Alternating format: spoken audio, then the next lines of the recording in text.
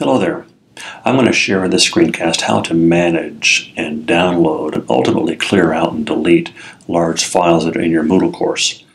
Now we're primarily talking about backup files that you've made in your course at the end of term probably that sometimes can take several hundred megabytes of storage space in your course and on the system.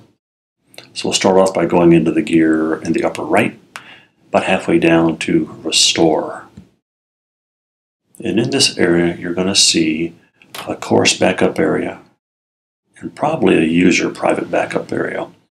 We're pretty much talking about the course backup area where you've just made your quick backups at the end of each term. You may see 2 or 3 or 5 or 10 or quite a few backups you've made over the years. And from here, before you delete them, you might want to download them, which you can do individually. I'll show you here in a second how to download those in bulk. Real fast though, these files you're seeing on this screencast are quite tiny. They're not even a megabyte.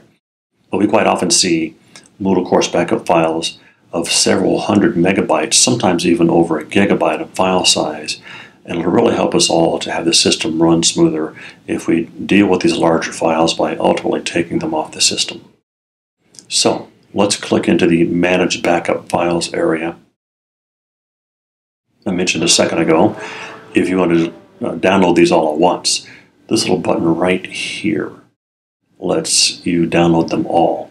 What this will do is have Moodle create one zip file containing all of your backup files, and it might take a few minutes to prepare that file, especially, again, if your files are a few hundred megabytes.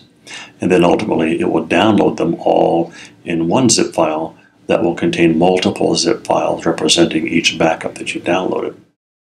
So let's say I've done that and I'm ready to delete these files. There's just a couple in here. You'll see if you have more than just a few, it'll be a little tedious, but it's well worth it to just individually click each one, click the delete button, and confirm.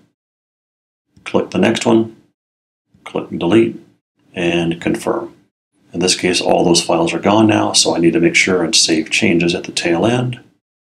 And now all of those files in my course backup area are taken care of. And that is as easy as it is. Thanks a lot. Have a great day.